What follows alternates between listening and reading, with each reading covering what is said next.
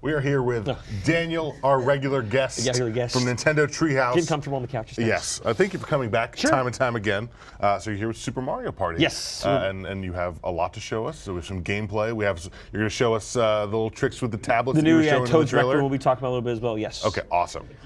So what are we starting with? We basically, just Mario. It's basically we're gonna start just jump into a mini game. I got 4 people playing already in the middle of a game. So, but it's always the mini games are to me some of the funnest parts of Super Mario Party. Absolutely. This is the Gridiron Gauntlet, where it's 4 players. They are being controlled. Basically, the goal here is just to survive, not getting hit more than 3 times, and last 30 seconds before you get knocked out by all these wonderful football-like players just kind of running around the field.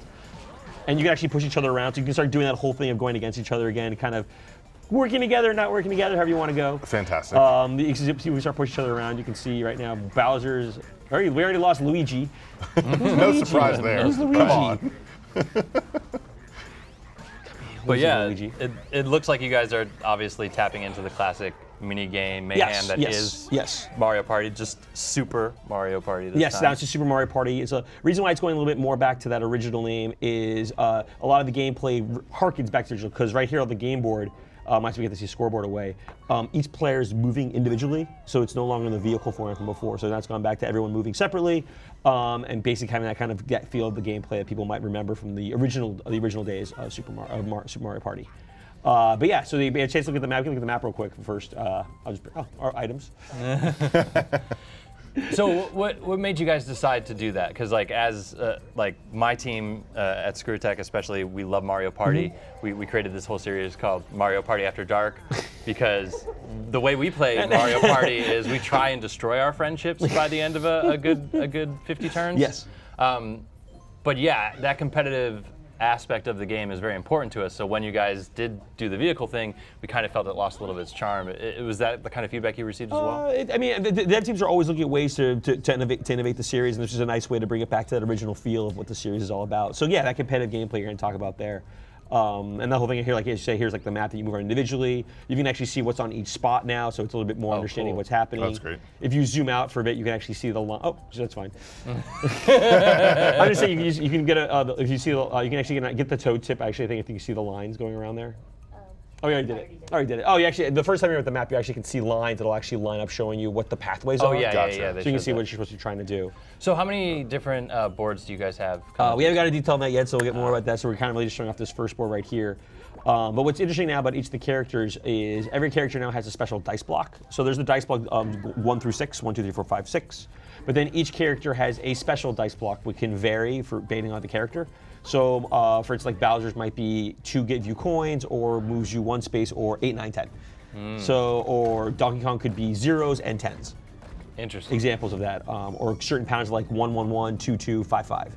So it matters more kind of which character game piece you're picking now because they have different skills. That special dice block. But you can also get allies in the game as well. So if you get an ally, you actually get their custom dice block. So right here, you can, she's calling an ally. We'll have you call the ally first. The buddy phone. So Luigi's calling an ally. So of the characters that haven't been chosen yet, you'll randomly get one.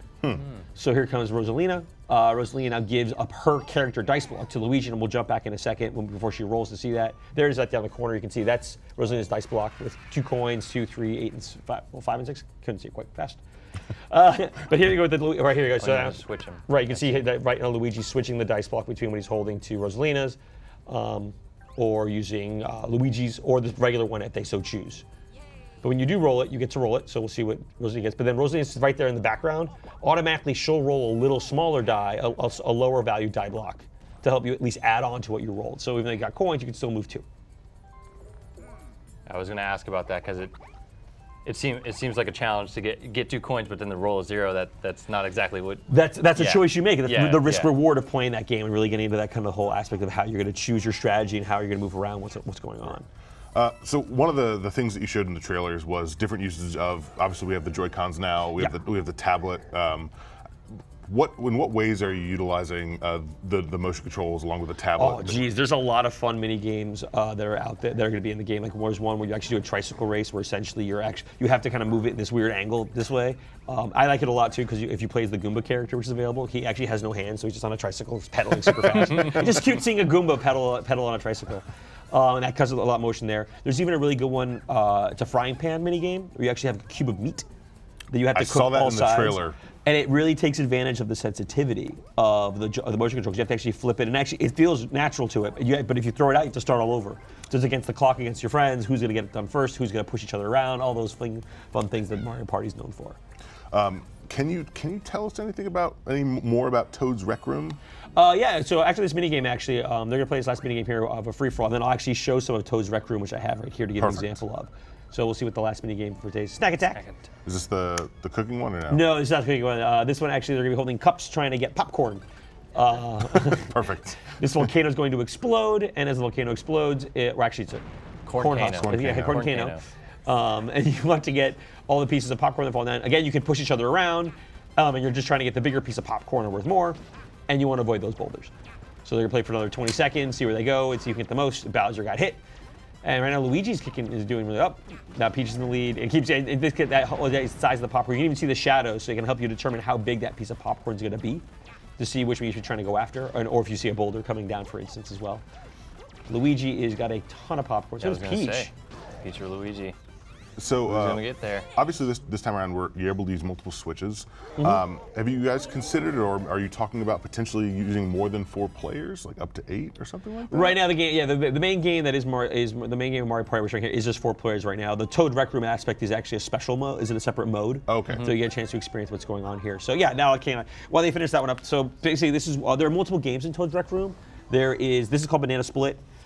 There is Shell Shock Deluxe and Mini League Baseball. So Banana Split here. So the idea here, it's a pretty simple concept. The idea is that you're trying to match the banana. So once they match up with 2 different switches, they're communicating over local wireless. So you basically connect it that way to get it going. And now the goal is to get as quick a time as possible, but matching up all these different patterns. So you're trying to see which way matches up best. So this obviously doesn't, but if you do, you get the X. So you're just kind of spinning these around, just trying to figure out what connects to which one, and try to complete 5 of these as quickly as possible. Is it, and so are you able to compete with multiple people in the sense that like each person takes a shot at this? Each person takes a shot at this. So basically, whoever does it the fastest or gets the most points? Well, right, because it actually tells you at the end what the record score is when you finish it. So I have 1 more left to do. Oh, this is hard to do when you're talking. So yeah. I believe in you. So then that's the end of it. So it finishes up like that. It's all just like base camera. So this tells you who won that. So it gives you, that's the new record. So now if you were to go, can you get it done faster than 37 seconds? And that's this one. Then the other one is is called a Shell Shock Deluxe. The difference there is you're actually playing with 4 players, each with a Joy-Con controller. And what you're using these things touching each other is to set up a map. Right. So you actually set up the bricks to align how you want those to connect, and you can create certain pathways. If you want to create like a small pathway, make a larger map together like this. So you really have that option, kind of keep flipping it around and seeing what you want to create out of that whole scenario. That's a super creative use of the tablets. Happy to see that stuff in the game. The Switch console, it's great seeing they're using that now. And then Mini League Baseball is just basically taking advantage of the kickstand in that situation, and each person's playing 2v2. Yeah, that was like the sort of battleship style that they showed in the trailer. Yeah. One person's pitching, one person's trying to swing, and then basically where the ball lands will determine if it's a single, a double, a triple, home run, based on how you're kind of playing that situation as well. Are you guys planning to do additional versions of that Toad game besides the Toad's the 3 Rec games? Room. As of now, that's all we're showing right now for those first 3. Okay. So we have to stay tuned for more about. We'll be able to talk about that in the future if there's more when the game comes out on October 5th. So that'll be good for that one as well. Amiibo support? More details to Not come. talking about More details to come. So all right. yes, but we could show one more mini game if you guys want to. Would love Yeah, to. of Okay, course. so I'm not sure we'll get this Absolutely. time. Going back to the main game, they were running through Precision Gardening. I don't know if I've played this one personally. So there's something like 80 mini games. There's about 80 different mini games will be in this one. Do you have any fan favorites returning you can tell us about? So a lot of the games we're showing now are just the new ones that are popping up. Sure. We'll get more into the detail of what all the mini games will be. They'll be inspired by the old ones as well, I'm sure. So it's kind of this combination of just painting that whole Yeah, feeling. this one's like the balloon one, just Yeah. instead of a balloon. Oh, this it's one, water. I see So you can the see- team Yeah, they're pumping- furiously they're doing pumping- this. So yeah, they'll harken in that way, trying to take advantage of the motion control of the. I mean, you guys have like over 180 games to choose I wish from. we had a camera on that, because that was fun to watch. But Mario won. Who's Mario? Hey, good job, Sarah. Yay! It was awesome.